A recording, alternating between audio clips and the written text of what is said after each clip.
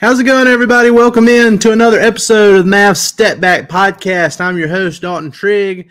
You can find me, as always, on Twitter, or X, formerly known as Twitter, at Dalton_Trigg. Today, I've got just a bonus pod for you guys because we have some big news. We finally got that Dirk Nowitzki Hall of Fame enshrinement shirt up and running. I'm taking pre-orders for it now. So if you're interested in getting one of those, I went to Dirk's Hall of Fame ceremony in Springfield, Massachusetts. Great time up there. All of you who have followed me throughout the years, even before I got into, Mavs media stuff, Dirk has just meant so much to me over the years. He's been kind to both me and my wife, well before any of this media stuff happened. It was stuff he didn't even have to do. So, he's meant so much to me. It was natural for me to just try and find some way, no matter how small, to give back. And the best way I found to do that, given where I live and everything, would be to do a t-shirt fundraiser. So what we are going to do here, let me pull up my screen. Okay, so this is what we're doing.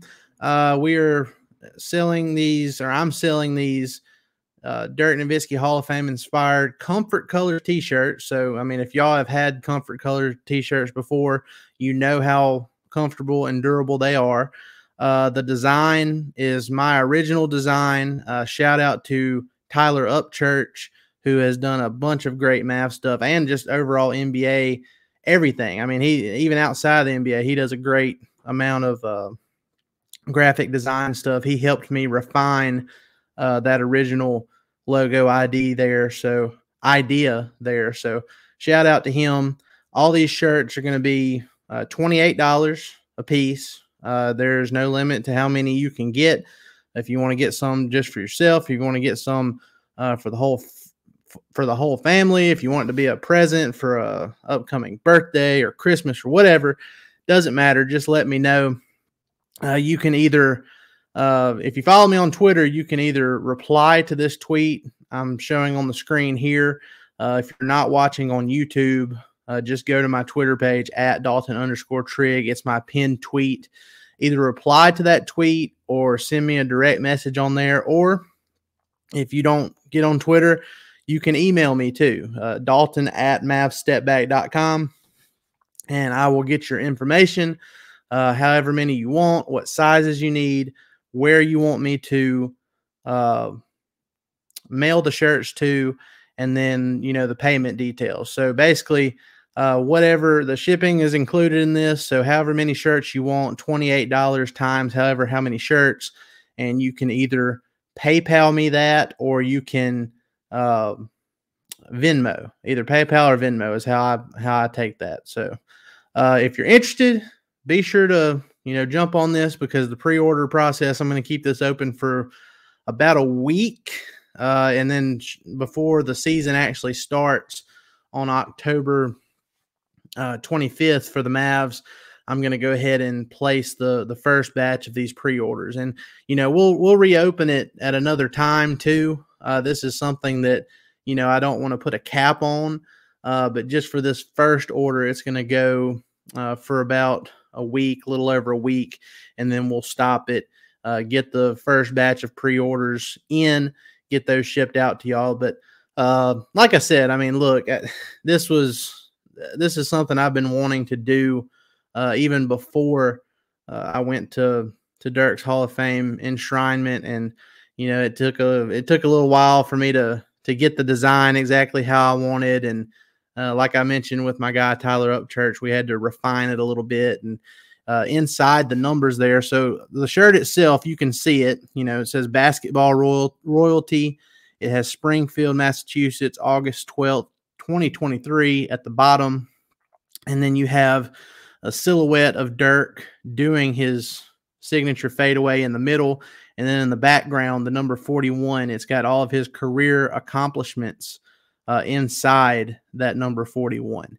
So it's a great shirt in my opinion. I've already gotten me a couple coming my way too, and there have been several pre-orders. I just posted this morning, and we already have a handful of pre-orders. So I just wanted to put that on y'all's radar.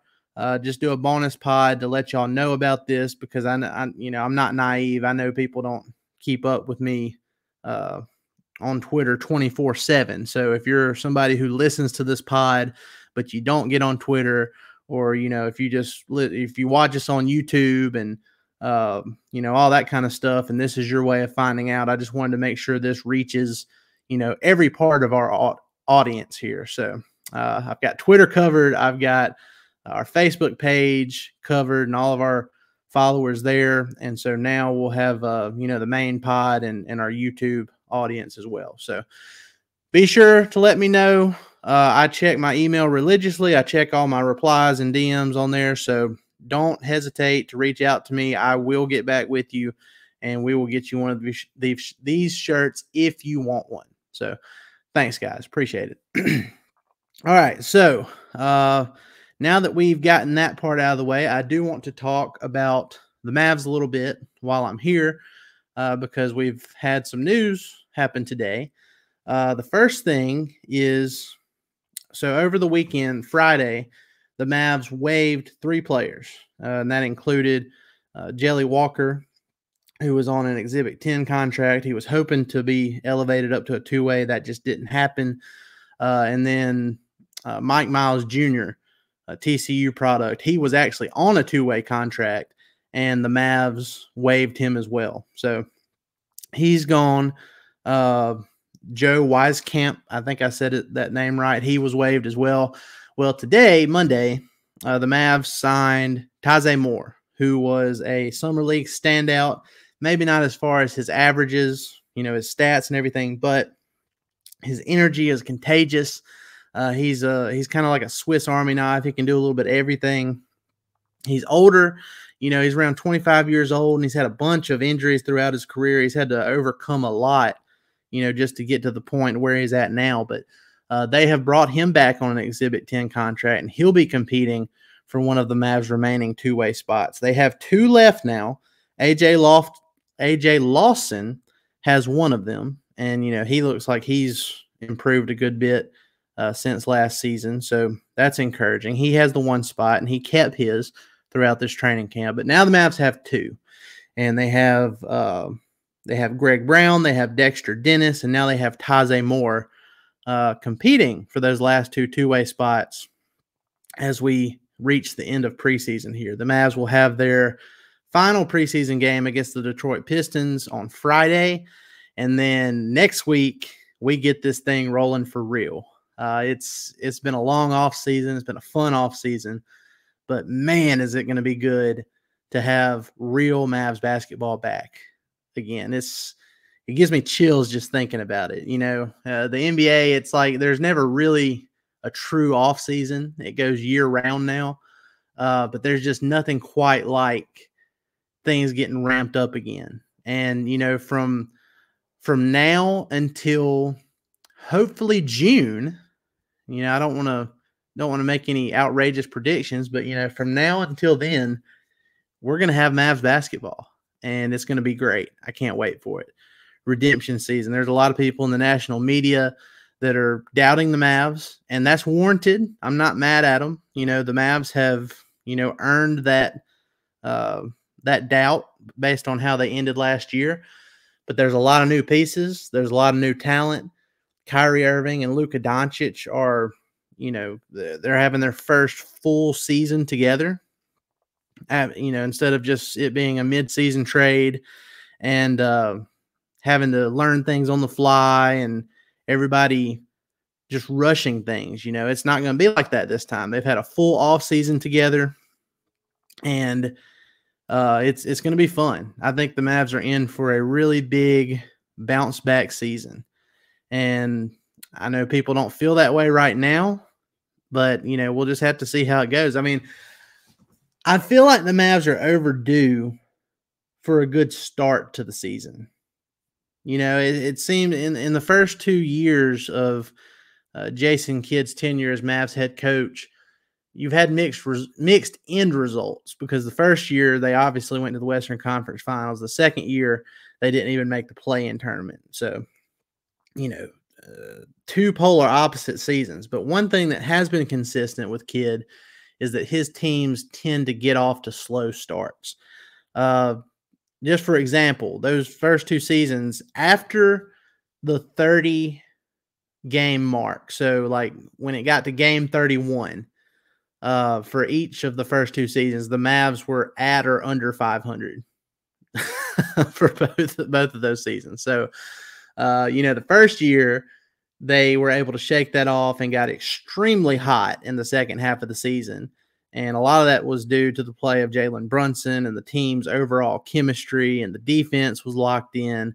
You know, there was a lot of reasons for that. Just had really good vibes all around. So the idea is that now that you have Kyrie Irving for a full season, not just the end of last year, and you've had a full offseason to prepare, and you've added better defensive pieces that you didn't have last year, like Grant Williams. You have a very promising young rookie big man in Derek Lively, who is probably going to be your day one starter at center. And I get it. He's a rookie. He's still got a lot to learn. But if you look at where he was at in in summer league compared to where he is now, and you see the growth he's had, not just physically, but, you know, the way everybody around the Mavs talks about him. You know, there was some questions at first, but now it's like they have supreme confidence in him. So that has a lot to do. That says a lot about his character, says a lot about his ability to learn on the fly and apply that to his game, even if he's only 19 years old.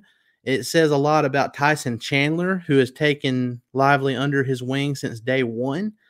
And, you know, that's obviously made a big difference for him, too. Lively told us when he came on this pod during the summer that he had never been coached by another big man before. This is the first time ever in his career he's been coached by a guy that's, you know, 7 foot tall and has actually been in the shoes that Lively's trying to be in now. So that's huge for him. And, you know, I'm happy to see Lively start to see the fruits of his labor early. That doesn't mean he's going to be perfect this year. I'm sure there's going to be some valuable rookie learning experiences, but the Mavs overall are in a much better place than they were last year. Luka and Kyrie together, you know, they're going to be healthy by opening night.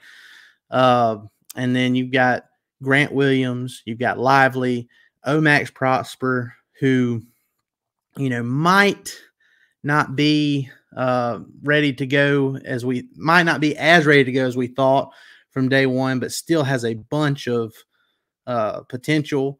And then you have Derek Jones Jr., Dante Exum, Rashawn Holmes might pitch in a little bit. There's just a lot to look forward to this season, and I'm excited that it's about to all get rolling. So be sure to stay tuned to DallasBasketball.com. We have a lot of stuff coming up. Our guy Grant Afseth is at the practices this week, bringing you all the beat, you know, the heartbeat of the Mavs, what's going on after all these practices. We've got other stories up on the site right now as well. We got a roundtable coming here soon with our full DallasBasketball.com staff that's going to have us talking about, you know, our predictions for this season, where we think the Mavs are going to stack up in the West after all these moves have been made during the offseason. So, surprise, surprise, I'm very high on the Mavs. I'm not going to spoil it, you know, because I do want you to read it.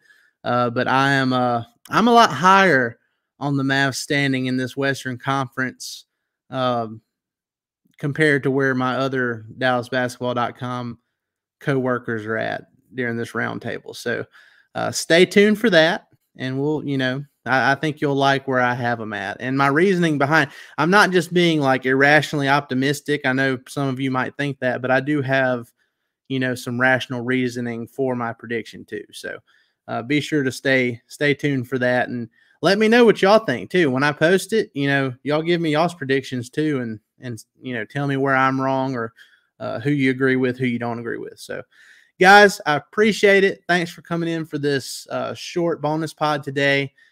Can't wait to get things rolling with y'all full time, and give the all those game recap pods and all that a go again.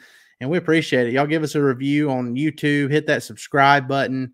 Y'all have been great all off season, and we can't thank you enough for all the continued support that you've given this podcast over the years. So thanks, guys. Y'all have a great one. We will see you next time.